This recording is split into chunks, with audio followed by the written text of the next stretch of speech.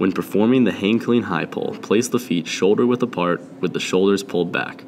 Unlock the knees slightly, then slide the bar down the thighs by pushing the hips back until it reaches the knee, making sure to build tension in the glutes and hamstrings.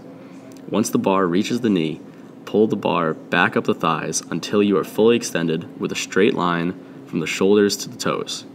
At this point, pull with the arms against the bar to bring the bar to the shoulders and then returning to the starting position at the hips. It is important to keep the bar as close to you as possible. Do not let the bar drift away from the body.